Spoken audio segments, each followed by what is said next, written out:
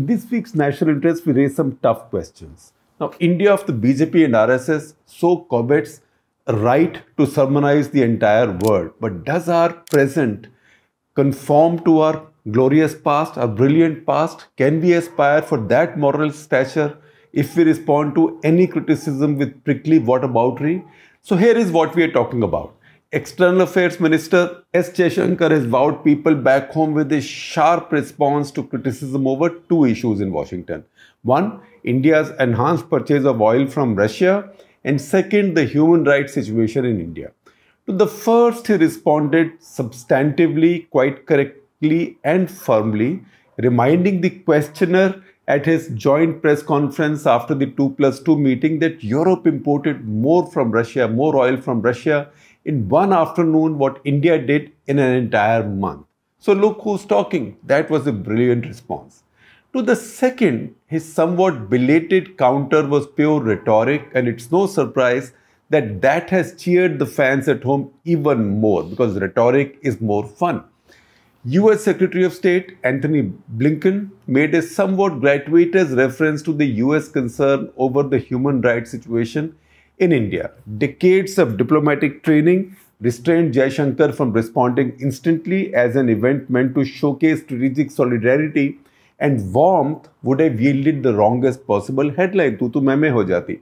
But he responded at an event subsequently, saying the human rights issue wasn't discussed at the talks, one, and second, to get even, he added that India too sometimes had concerns about the human rights situation in the US. This was particularly so when it affected people of the Indian origin. Predictably, this evoked that heady, "Dekha America ko suna diya." See how he told of the Americans' response back home. Finally, India has a minister with this incredible confidence who can tell off the Americans to their faces. You know, we all like to be anti-American deep inside. Most of us are.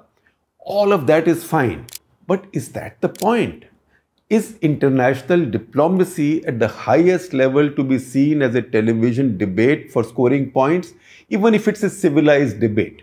It is also true that whenever people of Indian origin are targeted in the US or elsewhere, like the Sikhs in the recent past in the US, India has spoken up. But this line of attack as India's defense and the breathless excitement it has generated misses the central point. What is that?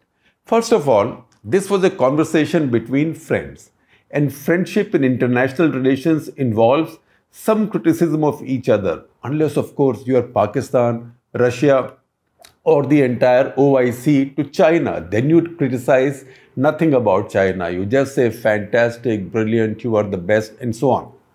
Now, India and the US as two democracies have argued for decades. In early 50s, Nehru lectured Eisenhower on China, Korea, and communism. In fact, documents subsequently declassified by the US State Department have very interesting exchanges there.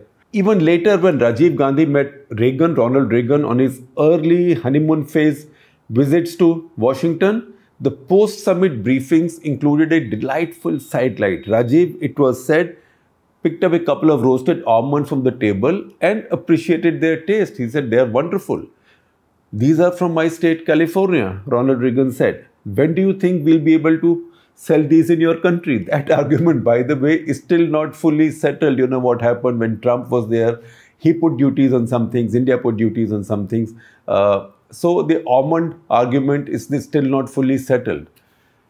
The fact is, from human rights to trade, sanctions to Afghanistan, India and the US have disagreed and argued.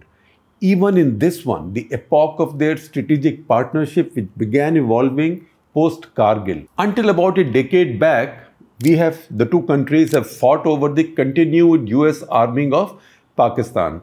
Notably, when the consignment of AMRAAM air-to-air missiles for PAF F-16s was delivered in 2010. One of them shot down Wing Commander Abhinandan's MiG-21 Bison about 3 years ago. Or more recently, we have fought over India's purchase of the Russian S-400s. But friends also know how to deal with differences. The human rights issue has been a thorn in India's relations with the West for a little over 3 decades now. Say since 1991, when insurgency first broke out in Kashmir. P.V. Narasimha Rao's government dealt with it, the insurgency, with an iron hand, as it did at the same time with terror in Punjab. There were no quarters given. Western human rights organizations ran a massive campaign. In the early glow of the victory in Cold War, it also hit home with their governments. India's global political capital also was then not a fraction of what it is now. Rao therefore responded firmly but tactfully, as someone like him would. He answered the criticism aggressively. We are a democracy. We have a free media and activists. Then he defeated the Pak-sponsored and West-backed resolution on human rights against India at Geneva. But he also lifted the ban imposed earlier by Governor Jagmohan on the foreign press travelling to Kashmir and set up the National Human Rights Commission, NHRC, under Justice Ranganath Mishra. Why do we need human rights organizations from overseas coming here when we have our own? That was his argument. The picture now is very different in this world. The balance of power is different. India's place is different.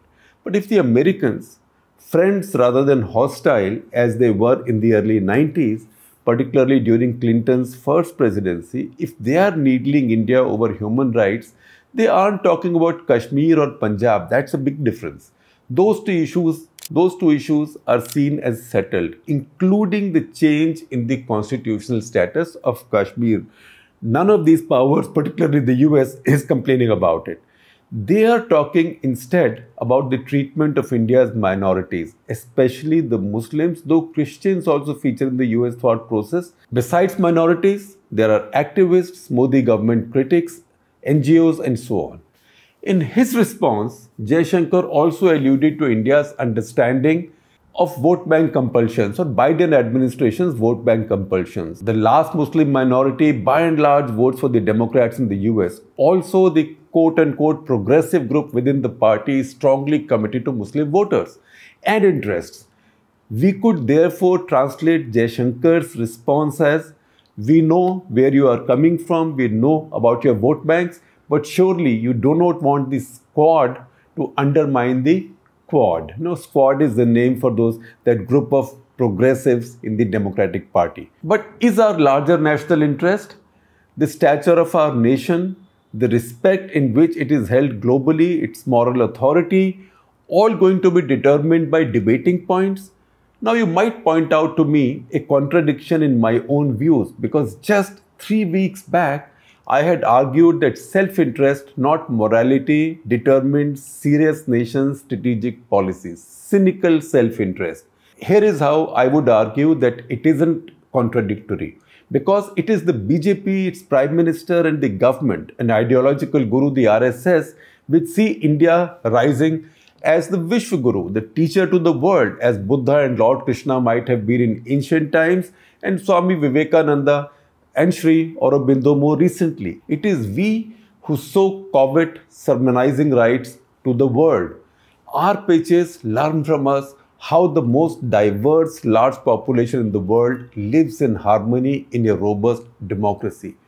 We Indians claim lecturing rights on democracy. See, we are the oldest democracy. If you have doubts, Google Vaishali, you silly Westerners.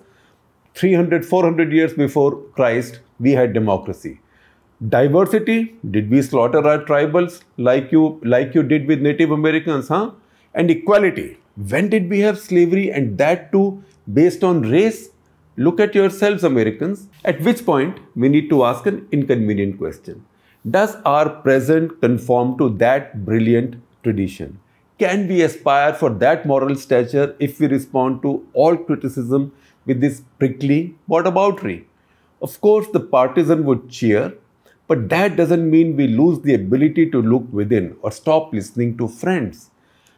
Many of the stories, the pictures going out of India worldwide lately with these provocative Ram Navami processions, taunting of Muslims, bulldozers targeting mostly their properties, the sweeping othering of a community of 20 crore are painting the front pages and TV screens in the democratic world.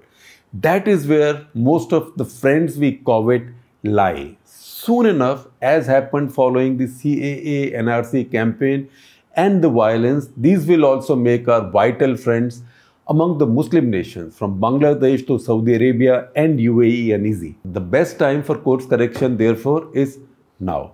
This week's national interest also reminds me of one story, and I am adding that as a postscript to the column. Now you can always trust Indian diplomats to outsmart anybody in an argument, especially in English language. In 1985, Manishankar Iyer, then a foreign service officer, he was in a delegation in Washington negotiating an agreement on dual-use technology transfers.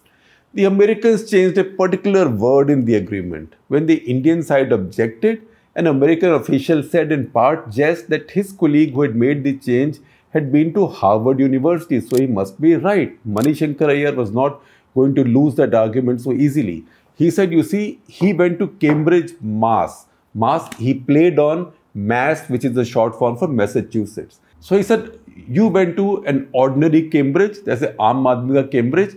I went to Cambridge of the elite, the original Cambridge. So what I say on English language must be right. The Americans conceded the point with a little laugh.